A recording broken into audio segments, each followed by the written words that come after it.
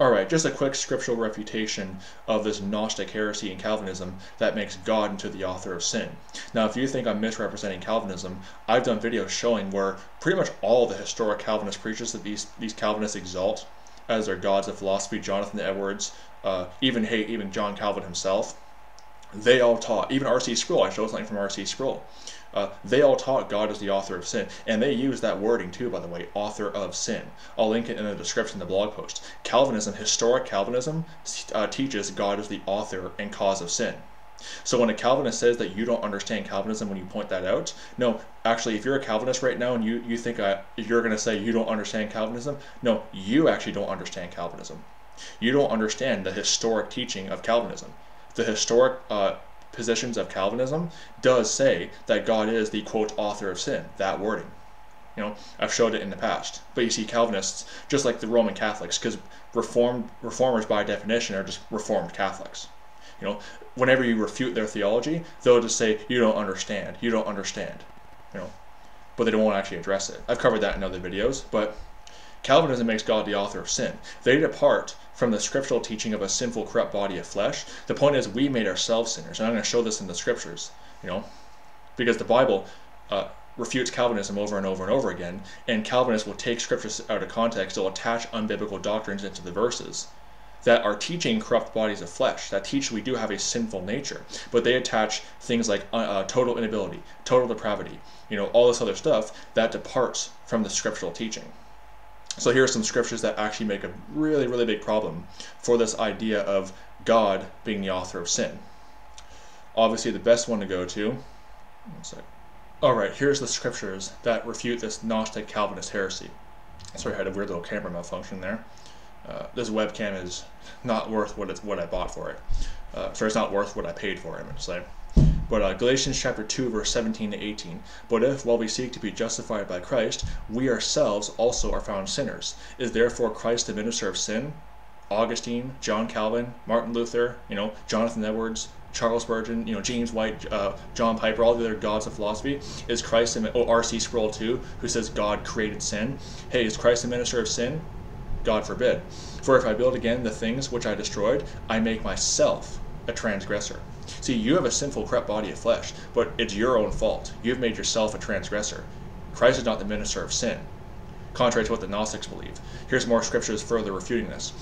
James chapter 1, verse 13 to 15. Let no man say when he is tempted, I am tempted of God. For God cannot be tempted with evil, neither tempteth he any man. But every man is tempted when he is drawn away of his own lust, and enticed. Then when lust hath conceived, it bringeth forth sin, and sin when it is finished bringeth forth death. Okay? Again, you have no one but yourself to blame. God is not the author of sin. Plain and simple. These are direct refutations of this. You know, hence why I've never seen a Calvinist actually address these verses, because they can't. That's why there is no way to try to make Calvinism fit into this. Whenever man is tempted, he's drawn away of his own lusts. It's your own fault. More proof of this. Ecclesiastes 7:29. Lo, this only have I found, that God hath made man upright, but they have sought out many inventions. You are made perfect by God. Your sin is, you've done this to yourself. You've made yourself worthy of hell. And God shows you grace by providing you salvation through Jesus Christ. These are direct refutations of Calvinism, which is just basically reformed. It's a modified Gnosticism. Deuteronomy chapter 31, verse 27 down to verse 29. For I know thy rebellion and thy stiff neck, compared to Acts 7:31, you know, stiff-necked, uncircumcised, you do always resist the Holy Ghost. There goes your irresistible grace. For I know thy rebellion and thy stiff neck, behold, while I am yet alive with you this day, ye have been rebellious against the Lord, and how much more after my death? Gather unto me all the elders of your tribes and your officers, that I may speak these words in their ears, and call heaven and earth to record against them.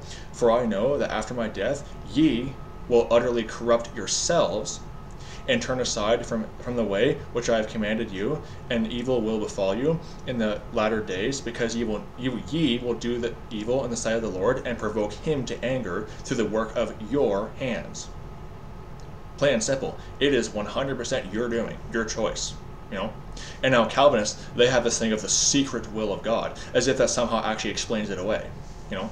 No, all it does is, I'm going to do a video refuting this whole secret will thing, but not only is there no scripture to back it up, it actually just makes God a liar, because he publicly commands one thing but secretly wants another.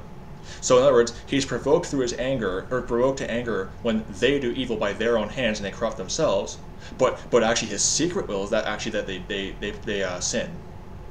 Yeah. That is what you call eisegesis. Just attaching, not even attaching in the text, they're just having to come up with this whole false term to explain away the crystal clear scriptures. Basically having to come up with a term to contradict what the verse says.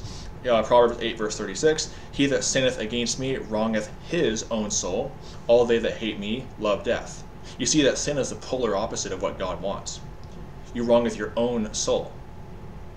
Your sin is entirely your own work, the work of your own hands. 1 Corinthians 6:18, flee fornication. Every sin that a man doeth is without the body, but he that committeth fornication sinneth against his own body.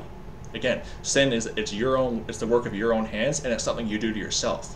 God does not cause you to do anything in this regard. In fact, God delivers you from temptation. God does not tempt you to sin. You're drawn away of your own lust. How do you fit secret will into this? It's explicitly teaching God does not do it. Psalms 106 verse, I'll tell you how you fit secret will and you don't. That's how you fit it in, is you can't fit it in. Psalms 106 verse 37 to 40. Yea, they sacrifice their sons and their daughters unto devils, and shed innocent blood, even the blood of their sons and of their daughters, whom they sacrifice unto the idols of Canaan, and the land was polluted with blood. Thus they were defiled with their own works, and went a-whoring with their own inventions. God hath made man upright, but they have sought out many inventions. Therefore was the wrath of the Lord kindled against his people, insomuch that he abhorred his own inheritance. Why is God abhorring his own inheritance if he just has a secret will for them to do it? See, Calvinism essentially makes God into a paranoid schizophrenic. They're defiling themselves with their own works, their own inventions, and God is abhorring it, but then he actually secretly willed them to do it. In other words, the God of Calvinism is a liar. The God of Calvinism is double-minded. The God of Calvinism is a paranoid schizophrenic. But you see, the God of Calvinism is not the God of the Bible. God hath made man upright, but they sought after their own inventions. You're defiling yourself by your own works. You're sinning against your own body. You're wronging your own soul. You're corrupting yourself. You've made yourself a transgressor. You're drawn away with you're enticed by the lust of your own heart. It is entirely, completely your fault, your own work, your own will, your own choice. God is completely separated from your sin, plain and simple. So to make God the author of sin is not only just blasphemous, plain and simple, it's an assault on the nature of God, but it's directly contrary to the scriptures. And then saying that the secret will of God, as if that somehow answers the point, when really it just actually adds to the problems of their theology. Because in other words, we can't trust anything God says, if that's the point. If God has a secret will that's contrary to his revealed will, we can't trust anything. How do we even know that Jesus is the only way? If God has a secret will that seems to just contradict his revealed will, then how can we even know? When he says, when Jesus Christ, the Son of God, says, I am the way, the truth, and the life, how do we know that maybe his secret will is that every religion is the way? Believe me, I'm doing a video. I'm going to slam this whole secret will of God doctrine. It's just simply a little talking point they come up with to explain away the crystal clear scriptures that refute their Gnostic blasphemy of making God the author of sin, which is from their theistic determinism, which is not the scriptural teaching of determinism. And then they'll have to reframe it as you don't believe in the power of God, basically denying that God causes sin is akin to denying the power of God. I could say a whole lot more on that, but Calvinism is just of the devil, plain and simple. It's an attack on the God of the Bible. It's an attack on his righteousness. It's an attack on your own personal responsibility for what you do, plain and simple. So anyway, may the grace of our Lord Jesus Christ be with all the brethren. Goodbye.